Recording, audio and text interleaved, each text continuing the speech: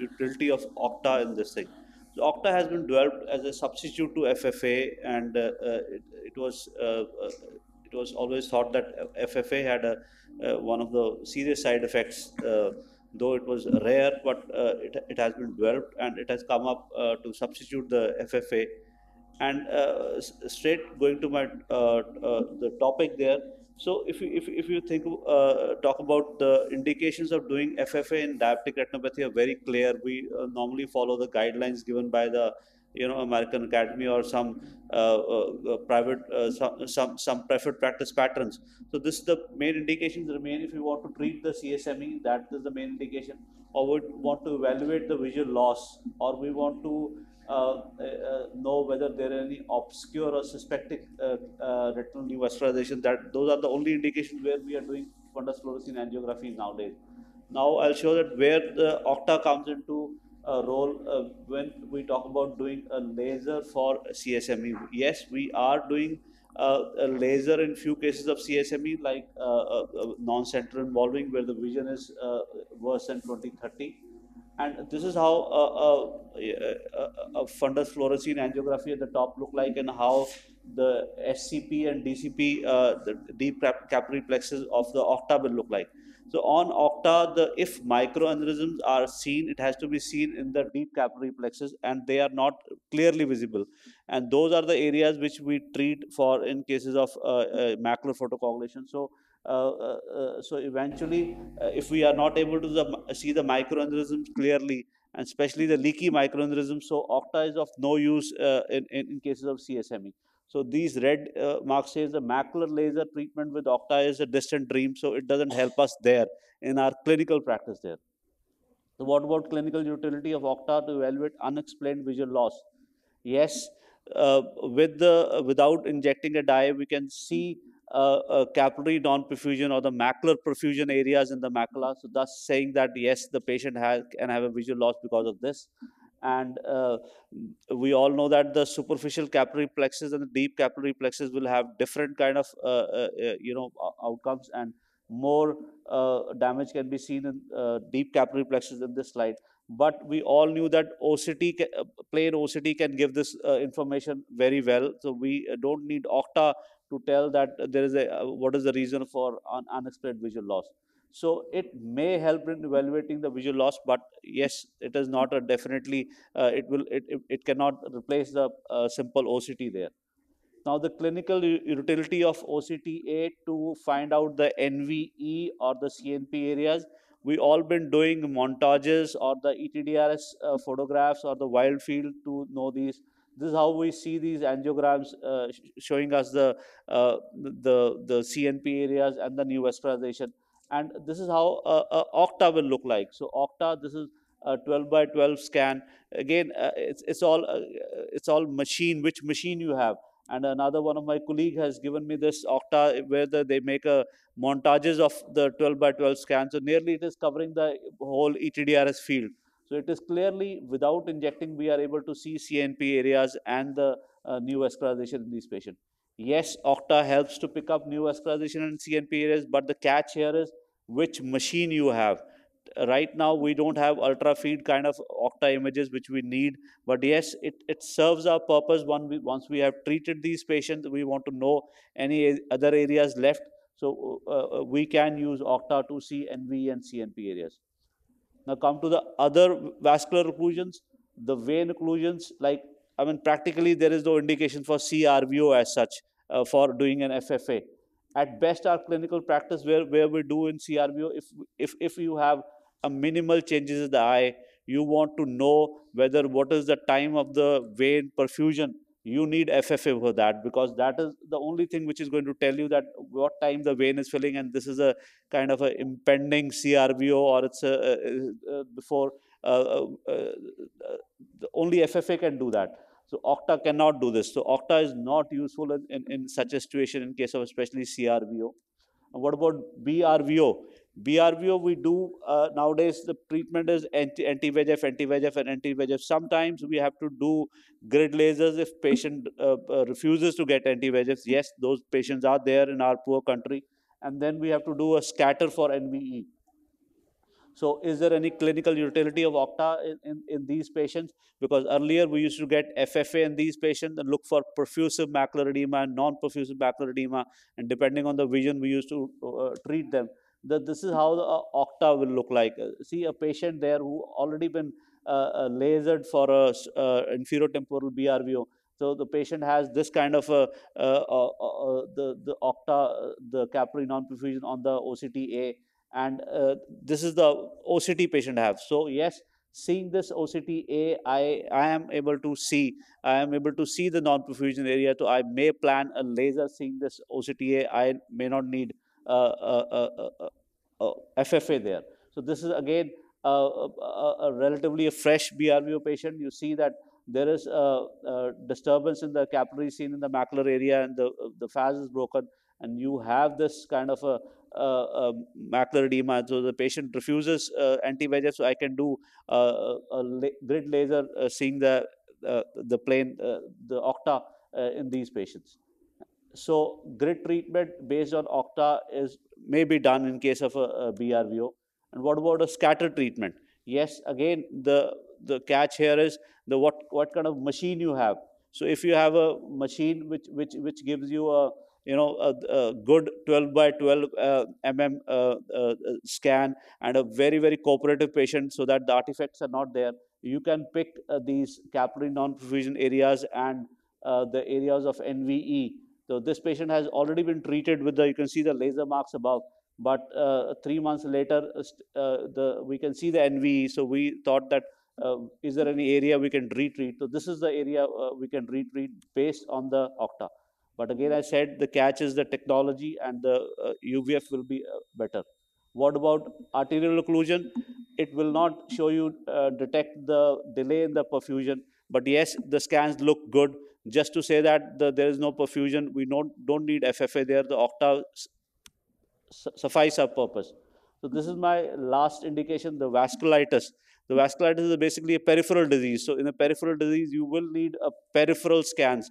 So Octa per se, the present day Octa machines do not help us in that. But if you have a machine like which is again given by the same colleague, that which you can make a montage there. So Octa is able to pick the capillary non-perfusion, which looks similar to the FFA. So yes, the future of Octa is there in cases of vasculitis. To summarize, in present day, the role of FFA has come down with the OCT, but it has further come down with the use of Octa there. And the limitations, you all know, remains the artifacts because of the longer duration of the patient, which I have to fix. And of course, the field of view is always welcome. We will all want Octa from pole to pole, and that will be the best thing to happen to the I think retina practice. Thank you so much. Thank you, sir, for showing us such beautiful clinical cases. And thank you for the insight into diabetic retinopathy and venous occlusion. So now I would like to invite Dr. Karthik. Dr. Karthik is a leading surgeon and a young person from Varanasi.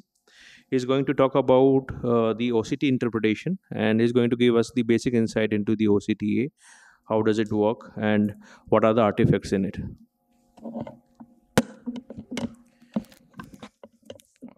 Thank you, sir, for the introduction, and thank you for inviting me to this IC. I'll just start. So,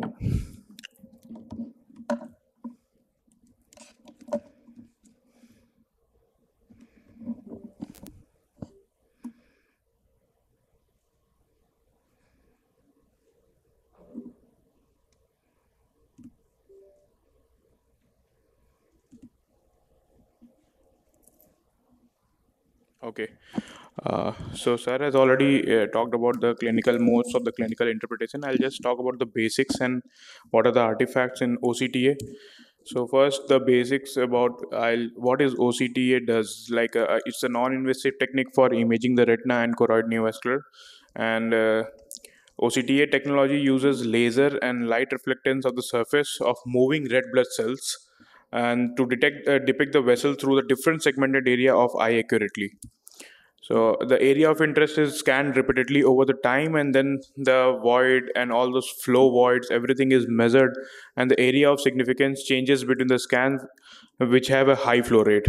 So area with a slower or no flow will have a similarities among the different scans.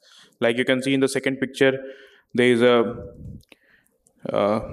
flow void area here, like I was showing in different cases. So it eliminates the need for intravascular dye for vessel visualization. If you see this diagram, like it looks like there is a foveal thinning with atrophy and loss of outer retinal layer. Just notice the scans over the time. So if you see this image, you can see that there's a beautiful network here, which we could have found out, or you could have just left it. But just this OCTA is just a amazing tool to show these network, which can be even missed so many times on a OCT scans. So the light source can be a spectral domain, a wavelength of 800 nanometer, or a swept source with a wavelength of 1050. A longer wavelength have a deeper tissue penetration, but a slightly slower axial resolution. So what are the techniques for motion detection is speckle variance, amplitude decorrelation, and a phase variance. I'll just talk basics about it. Speckle variance is nothing but it analyzes the amplitude fluctuation between the B scans, and a higher variance indicates the flow than the static tissue. And what is decorrelation? Amplitude decorrelation analyzes amplitude fluctuation, uses correlation for calculation, and it does not get affected by the phase noise. And what is the phase variance? It detects the variation of phase of light when it intercept the moving object, like an ultrasound Doppler, more prone to the noise. Or what are the method to remove this background noise? It can be it is split spectrum amplitude decorrelation angiography, what is SSADA, or a volume averaging. Again, the basics about SSADA is it's a full OCT spectrum is split into several narrower bands, and then each scan becomes less susceptible to the noise. So each scan is analyzed separately by the computer, and then it is averaged. So you get a very clear picture rather than getting a picture which has a overlapping vessels or a overlapping void area. So you can even calculate the area which is there for the void. And volume averaging, there is several three-dimensional data sets are required, and then OCTA volumes are averaged to get a final image. OCTA algorithm, again, the sir was telling about 12 cross 12 image, montage 9 cross 9, 6 cross 6, and 3 cross 3. Segmentation is classically by 4 zones, that is superficial retinal plexus, like you're seeing here, then a deep retinal plexus, and the outer retina you're seeing in the third image. Various devices can be, the first one is TopCon, which has a different algorithm, which is OCTA ratio analysis, better sensitivity, and reduced motion artifact.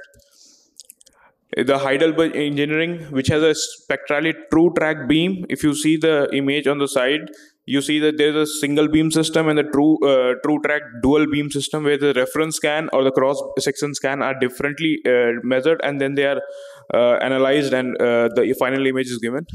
Then there is a Zeiss Angioplex, where the tracking software is known as Fast Track. 3-dimensional images obtained depicting erythrocyte flow as well as microvasculature of the superficial, deep, and the avascular tissue. OptoView AngioView uses SSADA and minimizes motion noise and allows quantitative analysis. What are the artifacts? These were the machines and the basics about OCT. I'll just talk a very few points about OCT artifacts. There can be media opacities. Media opacity leads to a lot of signal attenuation, obscures portion of OCT angiogram, or causes a diffuse reduction of image quality.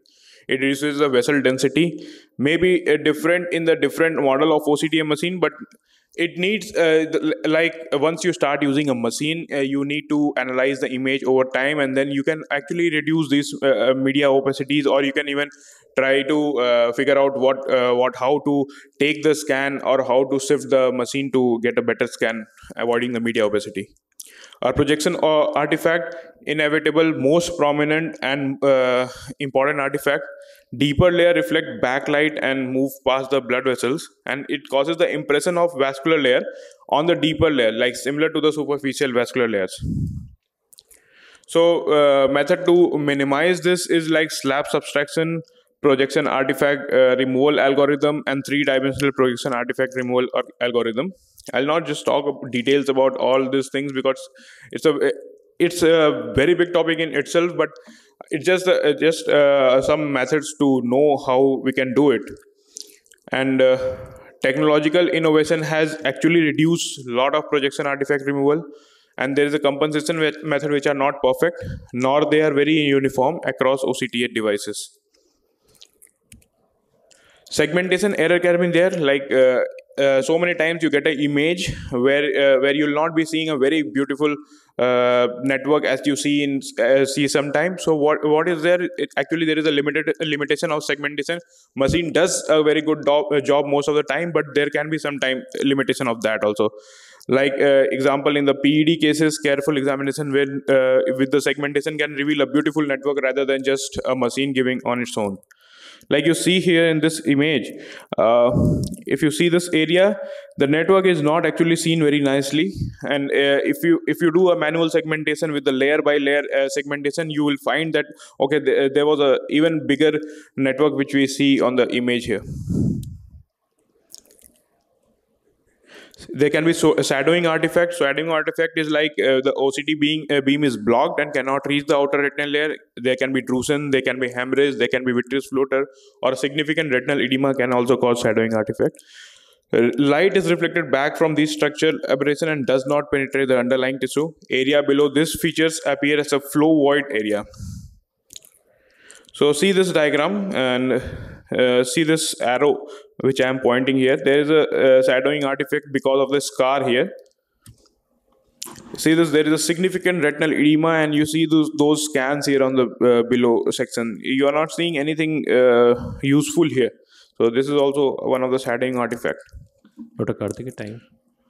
Yeah, just I'm done. So again, the motion artifacts are there, which like I'll just there's nothing much about this to talk about. And then there's the extravascular signals where exudate and transudate macular edema can be there, and there in the exudate proteinaceous particles are suspended in the fluid. The motion of this particle causes extravascular artifacts, and that's all. Thank you so much. Thank you, Dr. Karthike. Such a beautiful insight into the artifacts that are seen in OCT angio. I just like to add one thing, that OCT angio, the segmentation is most important. So segmentation error is something that cannot be corrected by the machine itself. Anyway, now I'm going to move to the third talk of the day. That is how OCT is helpful in diagnosing PCV and a newer term that is non-exudative MNVs. I would like to invite Dr. Bhuvan, who is as of now working in Bharti Eye Hospital, Delhi, and has a lot of research work on OCT angio. They do.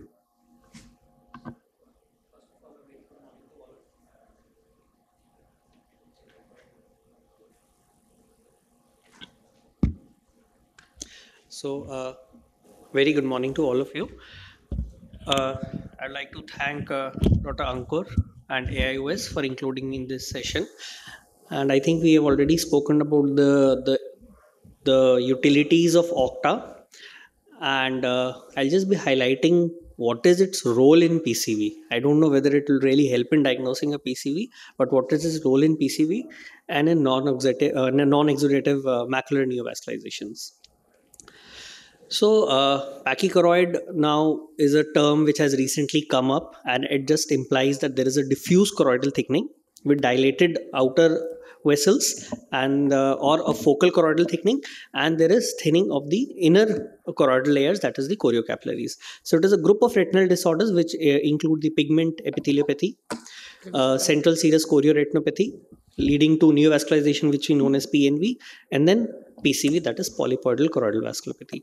So ICG was the gold standard for seeing the presence of polyps. It shows hyperpermeability in the choroidal vessels, as well as it also shows the presence of polyps as a hyperfluorescent hotspots, which may be sometimes surrounded by a halo of hyperfluorescence. And this can also be seen in the presence of a subretinal bleed.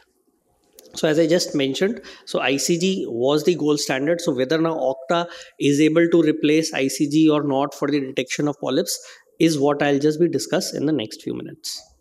So now the next thing is OCT. So OCT also, SD OCT or SS OCT in a cross-sectional image is sometimes very helpful in diagnosing a polyp. With studies have shown that they've got a sensitivity of more than 90%. However, the problem is the specificity is very less, is around 70 to 75%. So these are very typical pictures. If you've got a tall peaked PED, a thumb sign of the PED, or there is a double notched PED or a large PED, then probably it is associated with a polyp, which will be seen on ICG, and the sensitivity, as I said, is 90%. So now just coming to OCTA, how will OCTA help us? So this was a study in which you can see that there is presence of an orange lesion, this presence of exudates. We know on a fundus picture, sorry, a polyp will be seen as an orange lesion. There will be absence of drusens. So correspondingly, there is an ICG picture which is shown, and there is presence of this hyperfluorescent hotspot which is corresponding to the ICG. So most of these studies have been done retrospectively to see whether OCTA was able to see these polyps or not. So when we did a OCT, so it can show that this is again a large PED in which a dome-shaped PED in which there is a notch. So the probability of having a detection on OCT is quite high. So the same patient, an OCTA was done. So you can see this is the polyp and this is the neovascular membrane if we compare it to the ICG. So in a polyp, the blood flow is usually less. There is a hypoflow. So what happens is it results in the formation of a circle or an inner circle. So this is how a polyp, if you are able to see on an NFAS OCT, will be seen. So I don't think this is a very accurate way or a very gold standard to pick up a polyp as a primary diagnosis. As I said, most of these are done retrospectively. So as we can see, the flow signal, and this is a half circle which has been formed, and this is how a polyp will be seen, as a half circle or a full circle. And however, OCT is a very good instrument for picking up the presence of these branched vascular networks which can be seen.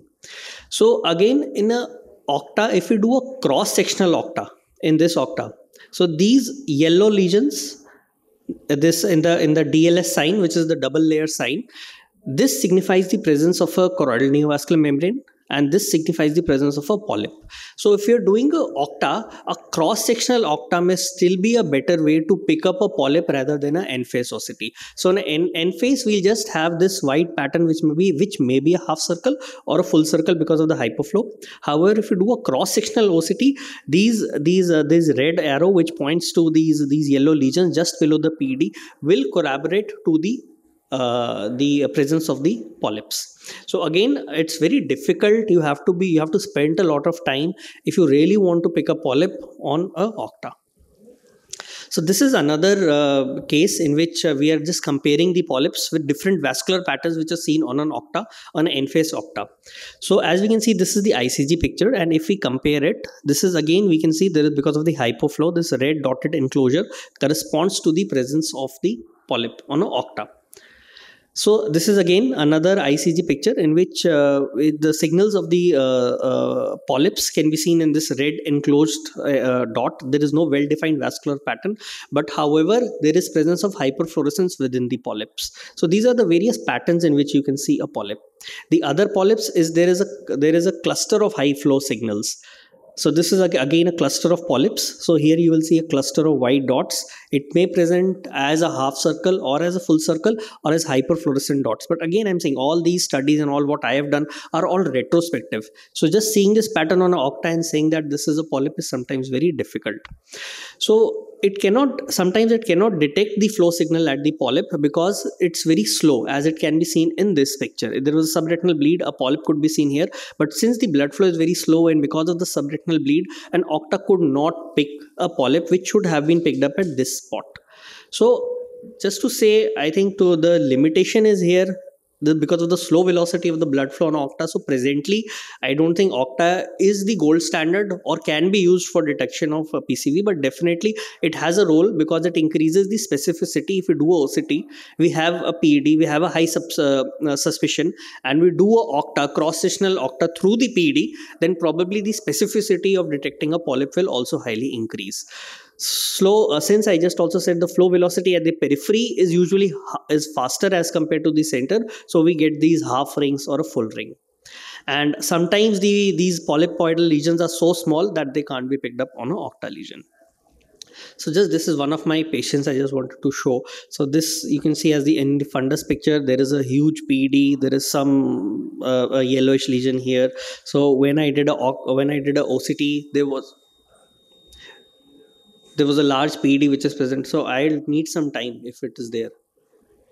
Right. It's okay. Yeah. So this is the limitation in the octa. I can see a double layer sign there. I can see a large PED, but however, on the octa, nothing is well defined here. Again, I'm just saying this probably is a half circle. This could be the polyp. So once I did the ICG, I can see that there is a PED, and at the edge of the PED, there are a cluster of polyps. There is a neovascular membrane which is also there. So just to conclude, I'll just go a bit faster now. So ICG is the gold standard for the polyps. Now coming to non-exudative MNV, this is a newer terminology. This is usually the fellow eye of an eye which have got an exudative neovascular membrane. So there is no evidence of macular fluid on OCT or on leakage on FA. So this is a definition of a non-exudative MNV, that there is no evidence of macular fluid, but however there is a hotspot on FA or ICG. So this is an asymptomatic condition. It is usually present in the fellow eye. The incidence of exudation ranges from 20 to 40%. So as long as there is no exudation, there is no need to treat it. So it is a precursor to the formation of exudative neovascular AMD. So octa is a very useful thing in this. Since octa is a non-invasive procedure, you can just do an octa. In the fellow eye, many times you will see this AVN which is there, and it does not need any treatment. So octa is a very effective tool for seeing these abnormal vascular patterns. So if we compare it to OCT, just in a OCT also you will see the double layer sign, which also collaborates to a CNVM, but the sensitivity, as I said, is low. However, with octa we can see the vascular pattern and we can always follow it.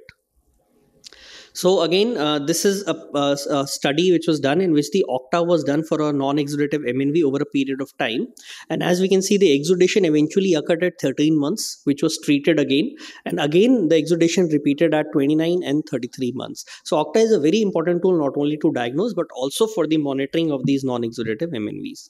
So this is another patient which remained stable over a period of 24 months and did not need any treatment since there was no exudation.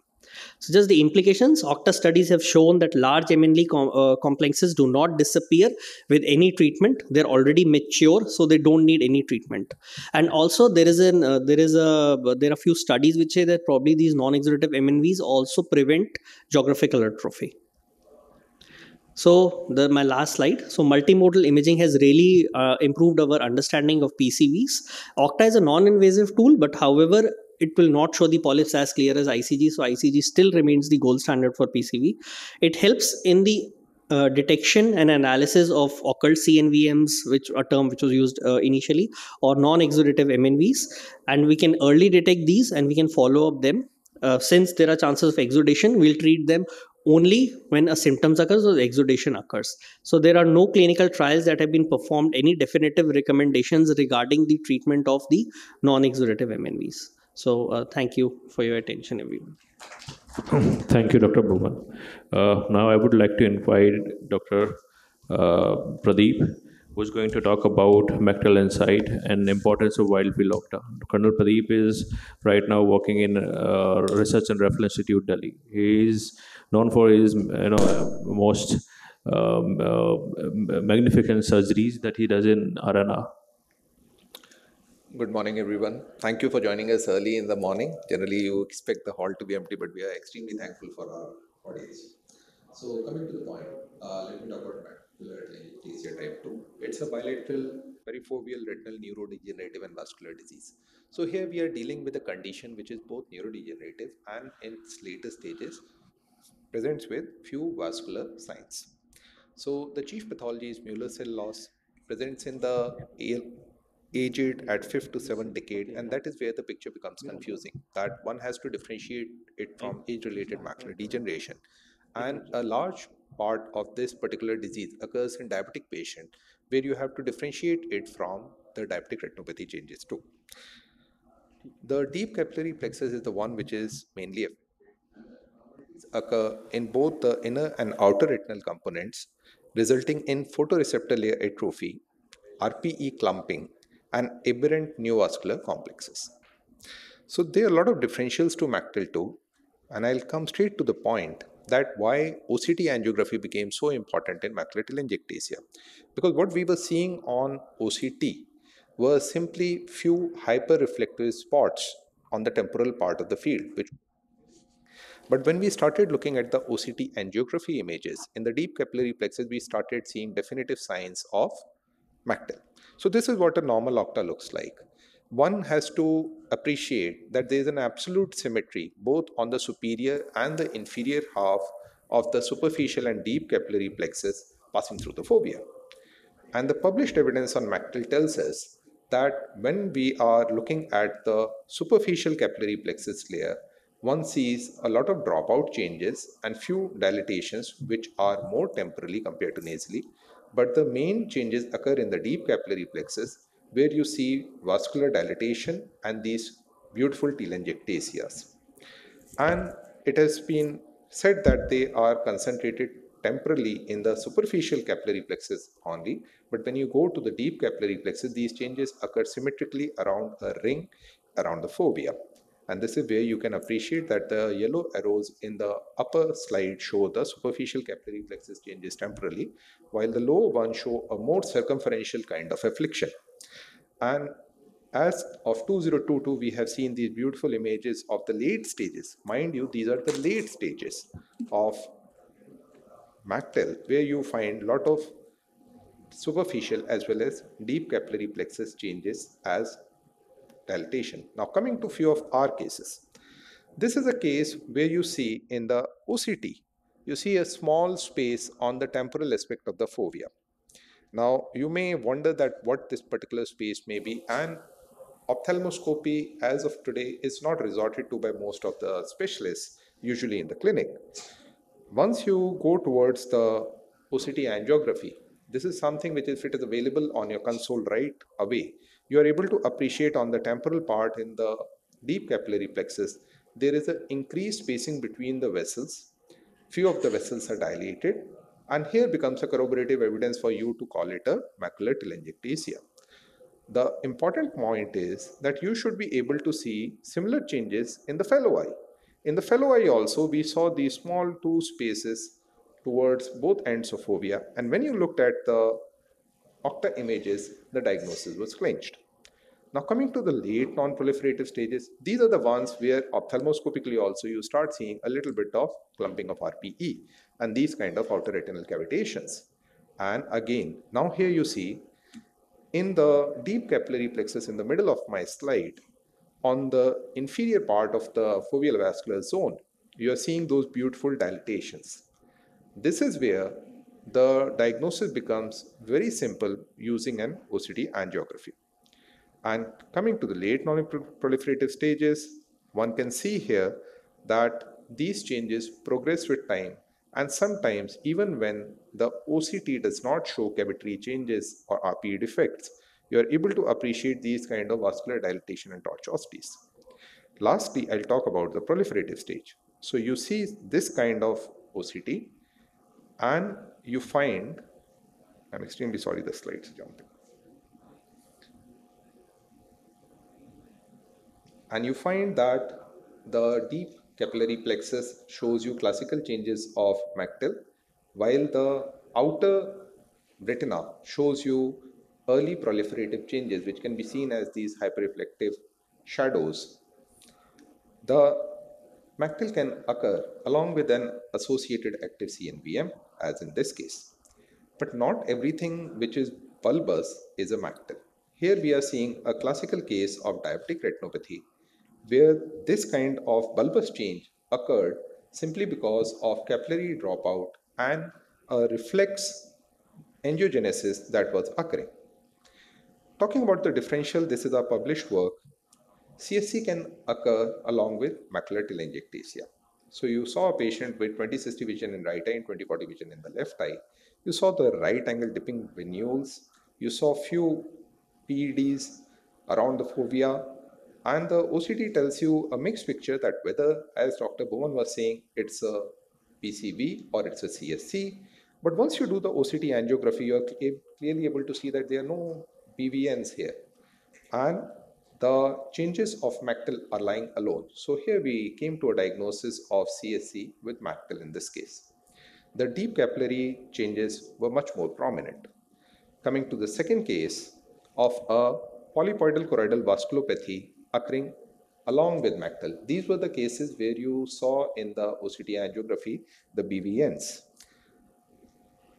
Then there was another case where we saw an acute CSC along with macular telangiectasia. If you look at the OCT, on the left hand side you can see the classical cavitary changes, while on the right hand side you can see a thinning of the fovea. The OCT angiography slides clearly show you that there was a lot of deep capillary plexus dilatations, and they gave you a diagnosis of Mactel. In a case of CDME, you might sometimes get confused when you see this kind of appearance of deep capillary plexus where the interspersed spaces are increasing, but there are no actual dilatations. Similar feature can occur in a post-RVO macular edema, where again you might see increased hyperreflectance on the OCTA deep capillary plexus images. But try to see that they are not symmetrical along the foveal superior and inferior axis. So this is one hint which tells you that we are not dealing with a case of Mactel. I'll come to my slides on wide field octa for the sake of time. So why we require wide field OCTA? It's a non-invasive modality. It can be frequently repeated, and there are no contraindications to it like comorbidities of renal failure, and no dye allergy exists. So it is important to form a diagnosis, especially important in CNVMs, especially the inflammatory CNVMs and CNVMs occurring over choroidal ruptures, where the OCT alone will not be able to guide you towards a hyperreflective layer, which you will presume to be a CNVM. In Mactel 2, there has only been a recent evidence towards the use of wide field octa, and it is extremely important in my practice in cases of vaso-occlusive vasculitis. It also helps you in therapeutic decision making, where when you see large CNP areas, you can add on laser and vice versa. This was already spoken by Dr. Amandeep, and it helps you in visual prognostication, where you are able to see the foveal vascular zone health. And if you see capillary dropout areas towards the periphery, you can correlate that well with permanent scotomas you see in the visual field of the patient. And most importantly, it is an amazing educational tool for patients where you can actually motivate them to go for therapy. This is how a 3 mm scan looks, and this is how a 9 mm scan looks. And you can see non-ischemic CRVO patient here, STBRVO patient here, and this is my favorite, a retinal vasculitis patient where the macula is getting threatened. And these are the patients where we are actually able to make a difference to the patient's life. Once you see this kind of invasion occurring towards the macula, you are immediately able to guide the patient toward either IV methylprednisolone or a pulse IV cyclophosphamide and able to save the vision of the patient. Thank you so much. Sorry, I had to hurry up with my presentation. Thank you, Dr. Pradeep.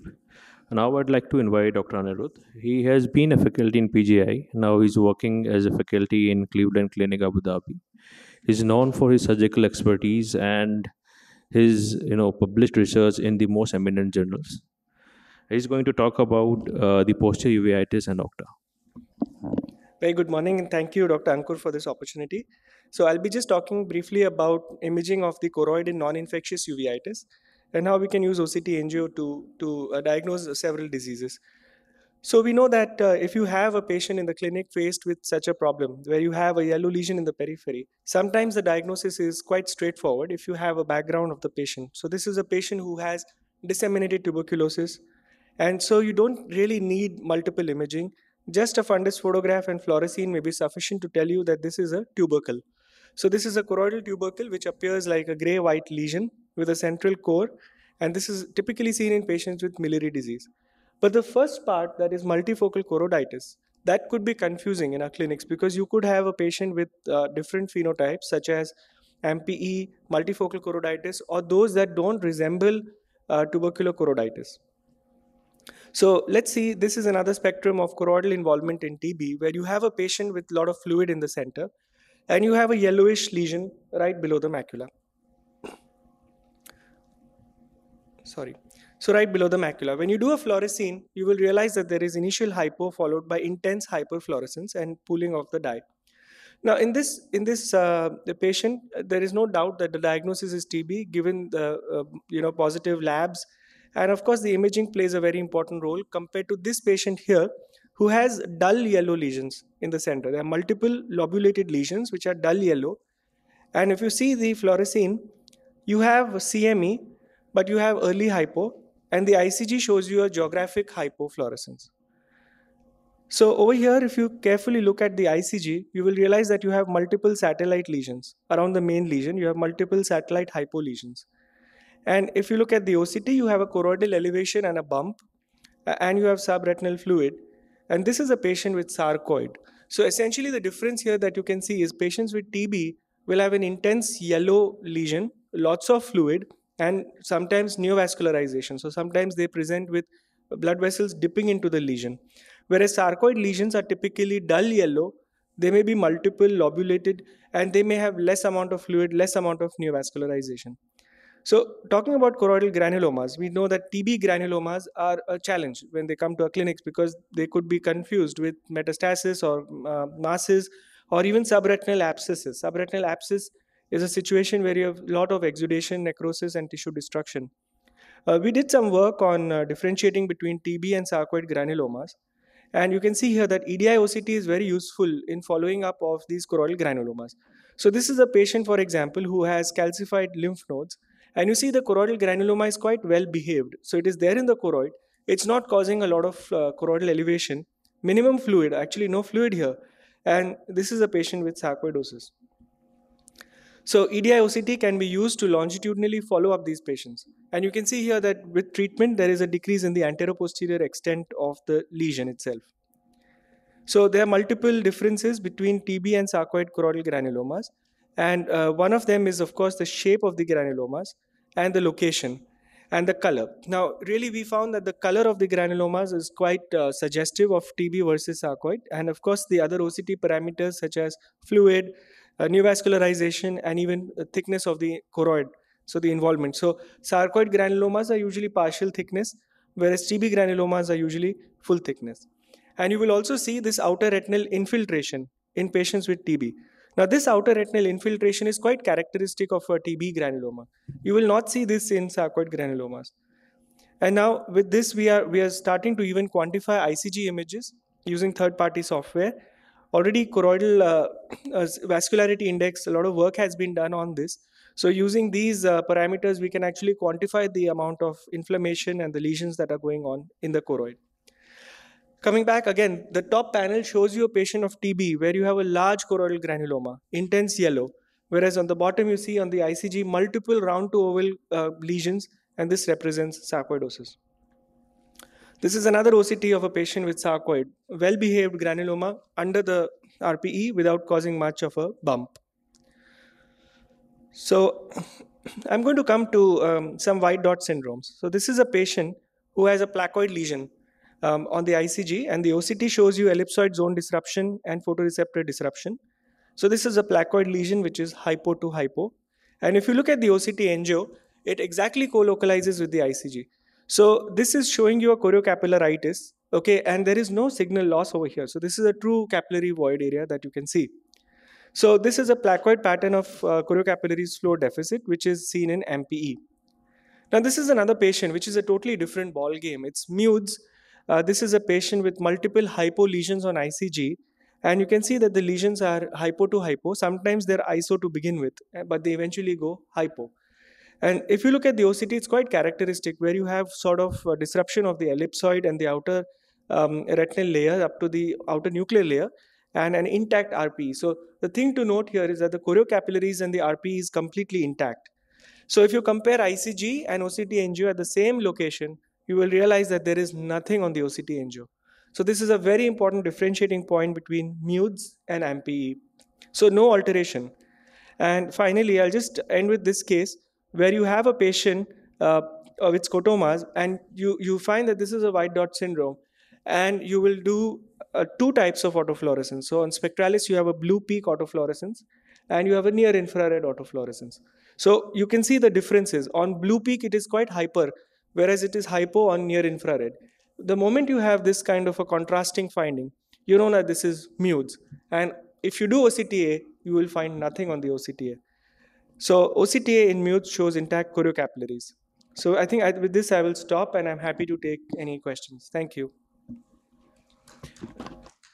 Thank you, Dr. Anirudh. Just one question from my side. How do we follow the patient of VKH on OCT angio?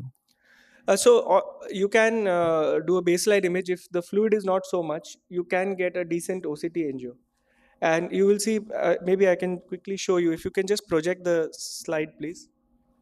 If you can just project the slide, please. I'll just show you a classic example here of an OCT angio in VKH. So this is a patient of VKH. You have these studded granulomas. This is how it will look like on OCT angio.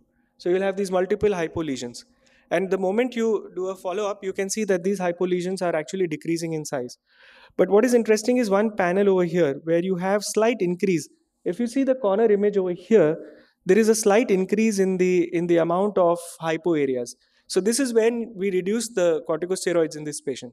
And so OCT angio is very sensitive in showing you how the disease can worsen once you decrease the steroids. Fine. Thank you. And I think also the other eye which is yet to get involved.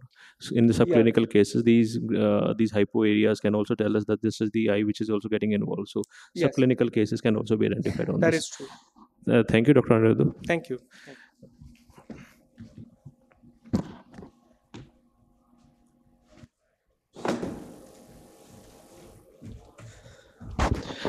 That brings me down to the last talk of the day. So now should have been the earlier slides, but now let's keep it to the last. So what are the jagrons in the OCT, and how do we use OCT in research? So what is OCT has already been covered. So what is NFAS? NFAS is nothing but, we have been talking about NFAS. NFAS is nothing but the 2D representation of the 3D volumetric data that has been provided by the OCT. And every NFAS is taken at a particular segment or a slab, which is known as segmentation slab. Then there are flow signals. Flow signals represents that the vascularity of the retina or the choroid, and these are the flow signals which are overlaid on the structural OCT. So, like any other investigative modality, OCT angio has quantifiable parameters, one of which is perfusion density, that is total vascular area. So how is it calculated? So any image of OCT angio undergoes processing in the machine or can be processed in other softwares. The processing happens that these images are converted to binarized images. What does binarized mean? Binarized means black and white. So in the black and white images, the white represents the vessels, and the white pixels can be calculated from that area, and that represents the total vascular area. Now, these binarized images are further skeletonized. What does skeletonized means? That this is the skeleton of those vessels. So in this, all the vessels have almost the same area, the bigger or the small vessels. So this is the vessel density. Then there is something known as blood vessel tortuosity. So it is the ratio between the geostatic distance and Euclidean distance. So what does that mean? That means that if we measure a vessel between the two endpoints, the shortest distance is the geostatic distance, and if you trace this vessel over the contour of it is the Euclidean distance. So the ratio between the two is going to tell us how tortuous the vessel is on OCT angio. So difference between the ratio between the binarized image and the skeletonized image can help us to know the vessel diameter. And then there is another important index which is known as vessel perimetry index. This is the amount of pixels around the vessels compared to the total vascular area. And now we have quantifiable variables for fovea. One of them is FAZ, foveal avascular zone, for FD300. FD300 is vessel density around the 300 microns of the foveal avascular zone. Then there is extrafoveal avascular area, which is the avascular area are outside 1 millimeter diameter center of the fovea. So you draw a circle on the center of the fovea of 1 mm, and any avascular area outside that is extrafoveal avascular area.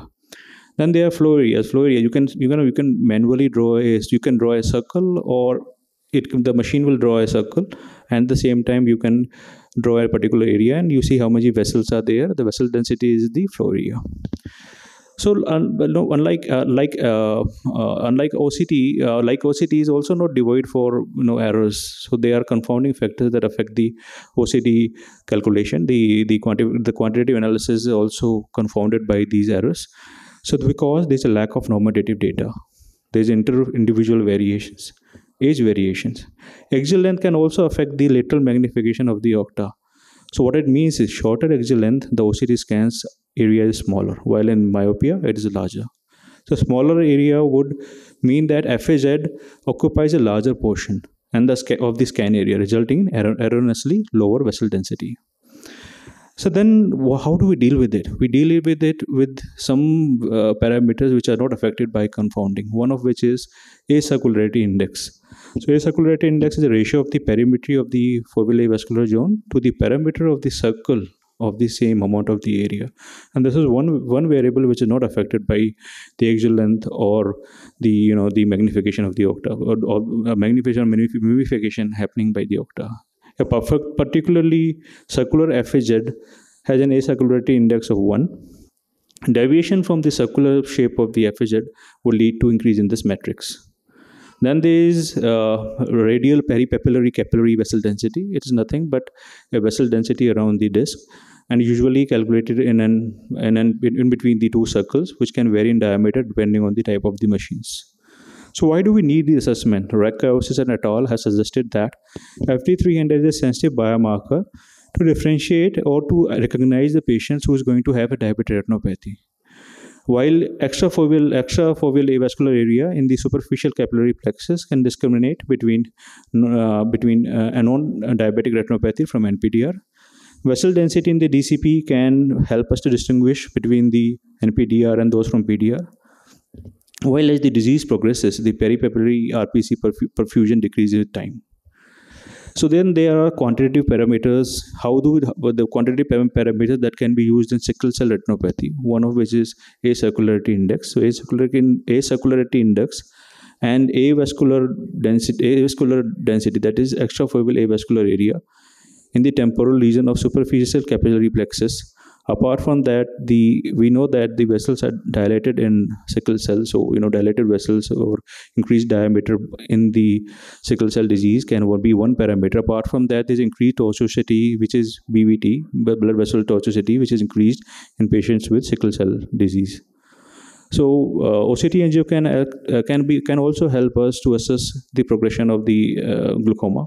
It can act as a pre-perimetric test, but to understand one thing which is important is that the peripapillary microvascular reduction is consequential to RNFL thinning, and it's not the other way. So OCT angio can also be used to look at diseases like Alzheimer's, mild cognitive impairment, and multiple sclerosis by measuring the RPC vessel density. So, there was a lack of standardization. So we need something to standardize the OCT angio. So every machine had a different parameters and a different ways to calculate it. So this is Octava is an open source, validated, standardized software toolbox that allow us to calculate the vessel density, the vessel length, average distribution of the vessel diameter, average and distribution of the vessel length, vessel tortuosity, and fractal dimension. So what are the future prospects with all the parameters we have? One is that these machines, with the help of the AI, can automatically identify these flow void area which Dr. Andrew talked about, and they can track in a distant area that the disease is getting reduced. So the machine can give you a red sign when the disease is further progressing. So that can be used. Apart from that, fractal dimension measurement along with the structural quantitative parameters can be used for progression analysis in ARMD. OCT angio, wide-field OCT angio, with these parameters in place, can also identify the cases where we are going to have the way these cases are going to progress to, and the development of ischemic CRVO. Apart from that, progression analysis can also help us to tell, apart from OCT angio, can also help us to tell that these are the patients which will develop NVG in later course of life. Thank you.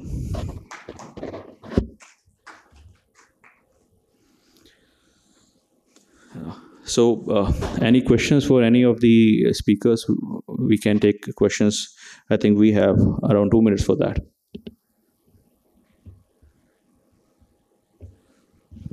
Thank you.